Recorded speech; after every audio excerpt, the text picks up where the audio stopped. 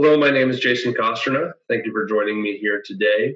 Thank you also to NASPSPA for putting this on. Thank you to my co-authors, to our student volunteers for their help on this project. Today I'll be presenting the effects of music timing on aerobic exercise experience. So without further ado, let's begin.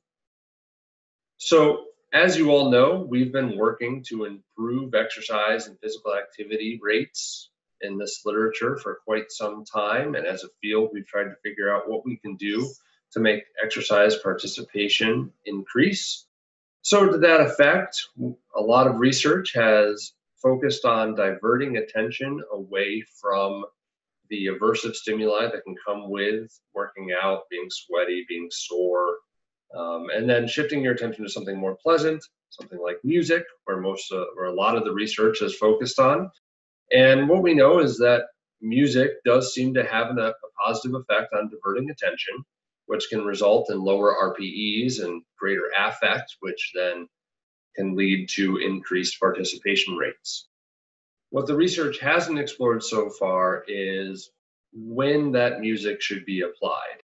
And in the present study, the thinking is if we can apply the music right as the attentional shift goes from I am able to dissociate to now this exercise is painful and my mind is associating to my body. If we can redirect that attention back to music right at the time of need, we can get some sort of nice little boost effect where the music is still novel, where maybe there's an increased benefit of applying the music during exercise.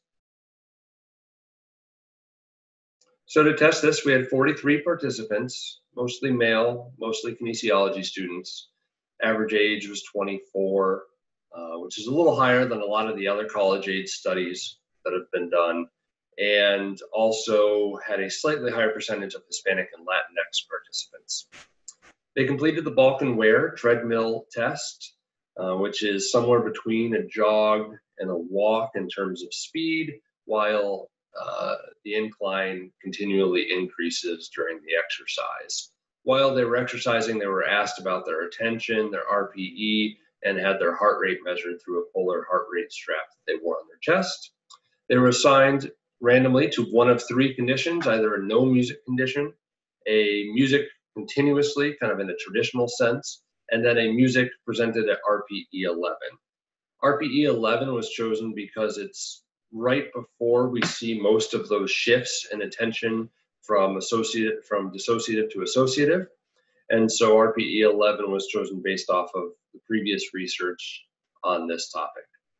Similar to previous research, we used a self-selected Spotify playlist that was controlled to be at least 120 beats per minute based off of previous research. And so participants were in one of those three music conditions while completing the Balke and Ware treadmill test.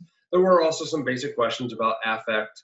We're not going to talk about those today because there weren't significant findings there that they reported in publication. And there were some manipulation checks and commitment checks along those lines. Those checked out, so we're not going to spend too much time talking about those.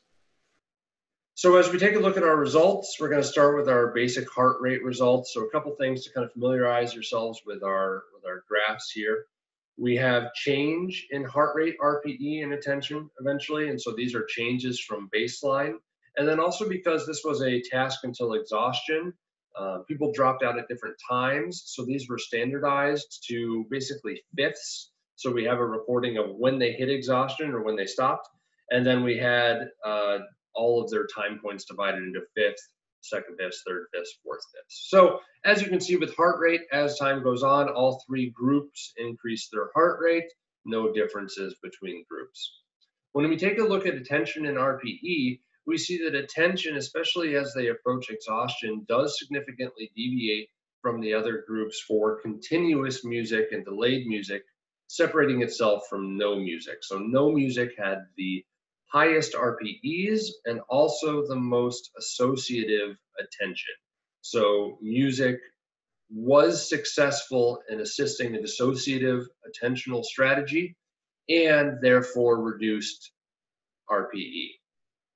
And that was significant at exhaustion for both RPE and attention, but not at the 4/5 mark for attention, although it looks like there's some separation there. And these are standard error bars there.